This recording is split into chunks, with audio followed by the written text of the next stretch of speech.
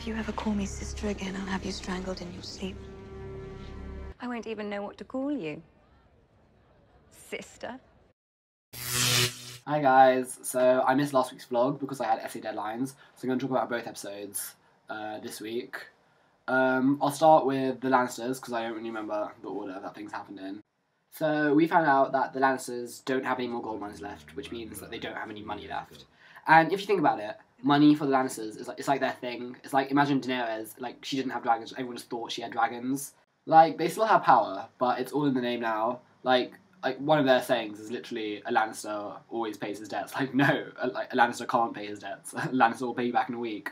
And so, apparently, they've been borrowing money from the Iron Bank of Valros, which has just suddenly sprung itself into our lives. And I'm not really sure what it is. I'm not sure how it works, because Tywin says that thing about, oh, if you can't pay them back, like, as in, you can't not pay them back because they'll find you. So is the implication that they have an army and they'll come after you if you don't pay them back? I don't really know how it works. I'm guessing we're going to find out, so I'll put that to the side. I do find them kind of boring, as in, like, banking. Like, that's not really why I watch Game of Thrones. But I'm sure it's heading somewhere. Then another really big reveal is Littlefinger, who apparently set in motion the entirety of Game of Thrones, because he first convinces Lysa to kill her husband, who's Jon Arryn, the Old Hand of the King, and then he convinces Lysa to send a letter to Catelyn telling her that the Lannisters killed Jon Arryn, causing Ned to take the job in order to find out who killed Jon Arryn, blah blah blah blah. And yeah, literally the entirety of Game of Thrones. I think the Littlefinger stuff was really well set up.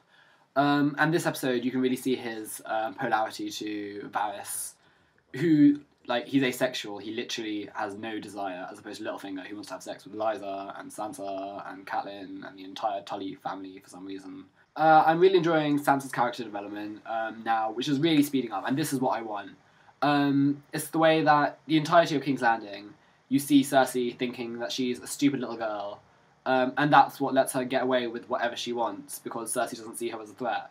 So then Lysa comes along and interrogates her, and Sansa immediately plays the helpless little girl again. When you know that she's not. Like, it's the thing that Littlefinger said to her earlier, if your enemies don't know what you desire, they can't know what you plan to do next. And literally, like, if she's a stupid little girl, Lysa doesn't think that she wants anything. It's great because she's watched Cersei rule for a long time, and then Marjorie came along and she watched what she did, and now she's watching Littlefinger, and it's like she's learning to be manipulative over time.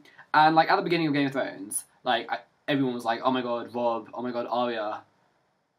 Yeah, like no one was like, oh my god, Bran.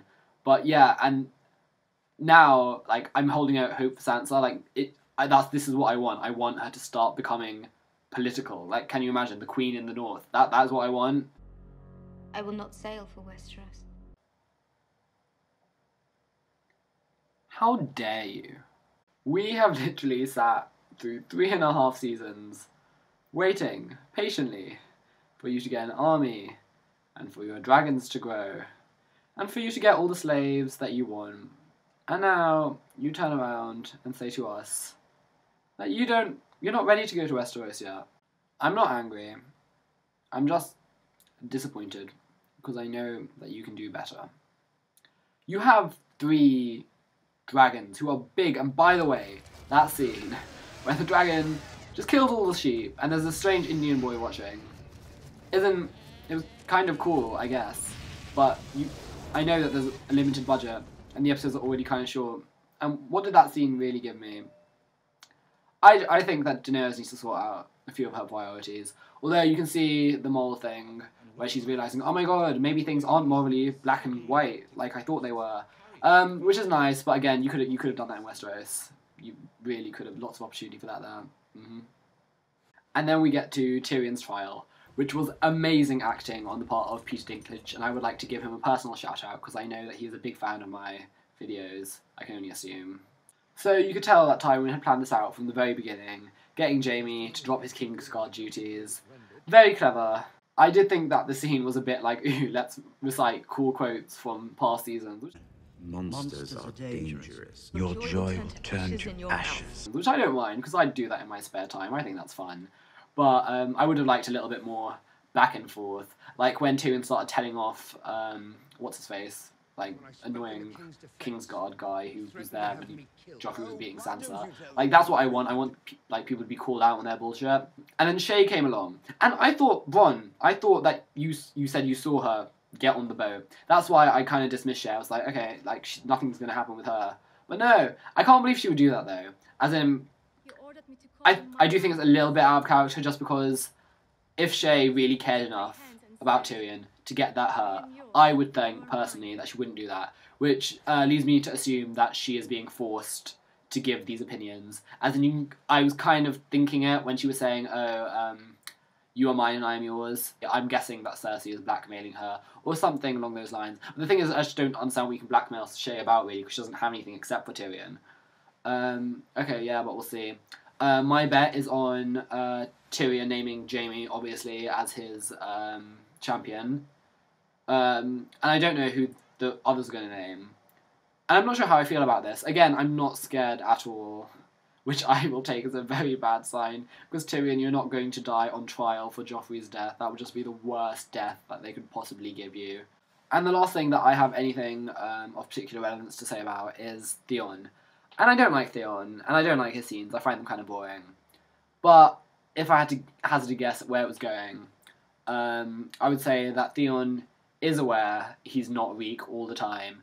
You can see it when, what's his face, the bastard, whatever his name is, picks up the water, and there's this recognition in his eyes from when he was baptized in the light of the Drowned God. And my guess is that Theon is going to overcome this bastard. What is his name? No, that's from Misfits. But anyway, he's going to overcome... Oh, I definitely know his name. Malcolm?